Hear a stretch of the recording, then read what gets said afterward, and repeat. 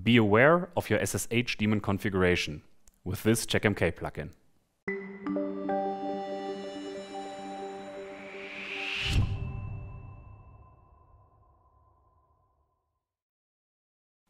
Welcome to the Checkmk channel. If you're running Linux systems in your network, you will probably SSH into them from time to do maintenance or to configure something. As this is a security critical aspect of your system, connecting to it remotely, you want to be sure that it's configured properly, and you want to be aware if someone changes the settings without you allowing it.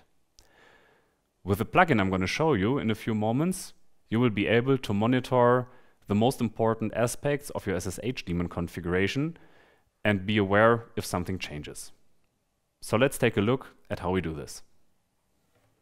So to enable this kind of monitoring, we can simply search for SSH, and then we first find the agent rule because we need to roll out the plugin here. So let's do that. And there's no configuration to this plugin. We simply roll it out. You might want to set some conditions. I'm not going to do that here in this environment. I'm going to save this rule, activate the changes, and bake the agent. And then we're going to take a look at the second rule that we need to actually have some thresholds here.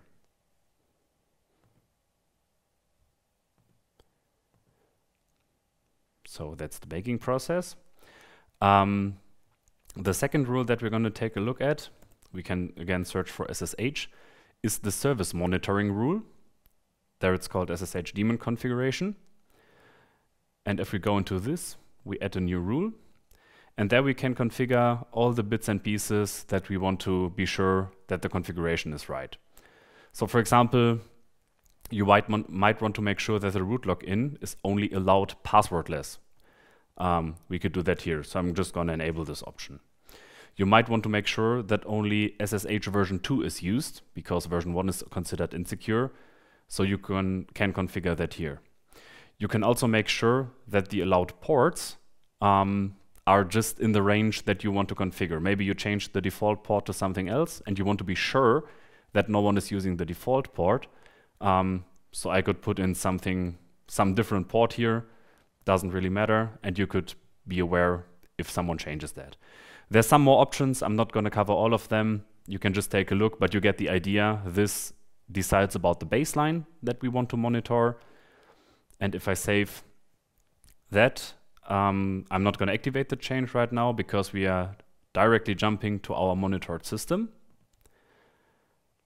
and taking a look whether the update has already taken place.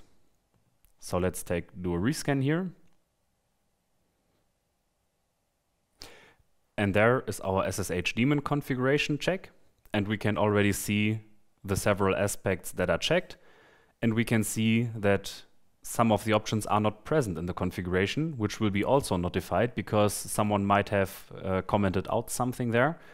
So like this, we already see there are 3 critical points in here that we would need to resolve to have this green. So let's accept this service.